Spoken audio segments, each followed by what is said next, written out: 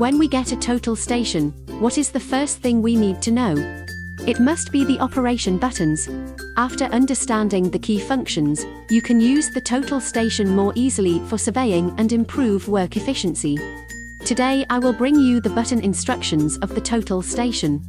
The red button on the upper left side of the screen is the power button. Press and hold the power button to turn on or off total station. The green button is the centering laser. Press it to turn it on, and press it again to turn it off. The 4 green buttons at the bottom of the screen correspond to the functions displayed on the screen. For example, press the F1 button here to set the horizontal angle to 0. 12 dark gray number symbol buttons on the right side of the screen. Press 0 in the measurement interface to enter the coordinate measurement interface. Press 1 to enter the distance measurement interface. Press 4 to enter the angle measurement interface. In the measurement interface, press the dot button to turn on the laser pointer, and press it again to turn it off.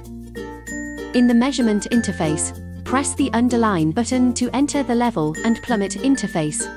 The level and plummet interface can enable 1 or 2 axis compensation and adjust the centering laser brightness. In the general measurement interface, press the 4 blocks button to enter main menu.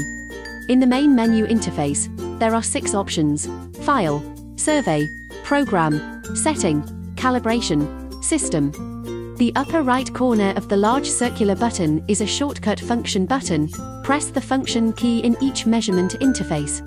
That's all for today's video. Have you learnt it? See you next time. Bye bye.